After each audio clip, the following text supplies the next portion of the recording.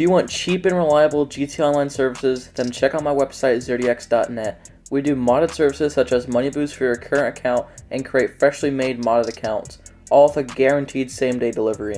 And if it's not, then you'll get an extra 20% money boost added to your order. So if you're tired of constantly grinding GTA or just want some money to mess around, then definitely check out zodiacs.net. Link will be down in the description below. Car duplication glitch in GTA5 Online. Let's begin.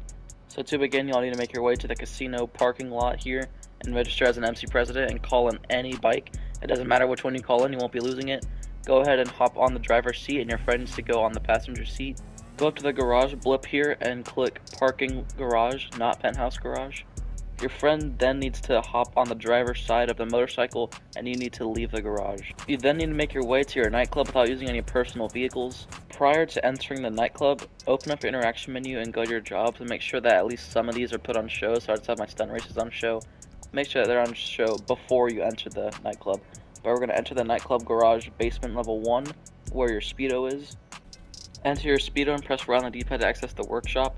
If nothing happens and you've done it right, open up your pause menu and then close the pause menu and then leave the speedo. Now you need to open up your map and we need to job teleport to any job that's close to your arena. For those who don't know how to job teleport, whenever the job loads up, you want to join someone in a different targeting mode. If you don't know someone in a different targeting mode, then I'll leave some names in the description. But you just want to accept and then decline. Accept the first alert, decline the second. And then you'll spawn in outside. Now go ahead and enter your arena workshop. Go ahead and hop in the car that you want to duplicate and press right D-pad to enter it into the workshop.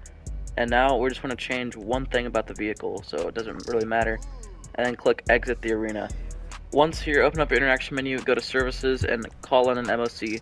After you've done that, call your mechanic and we're going to call in any free car that we don't care about losing. So I'm just going to be calling in a free LG from my arena.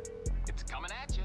So the car isn't going to spawn in at all, and after 10 seconds of calling in your free car, you want to tell your friend to exit the bike. From here you can then drive to the back of your MOC and insert it inside of the back of the MOC.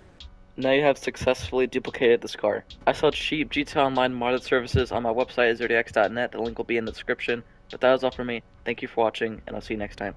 Goodbye.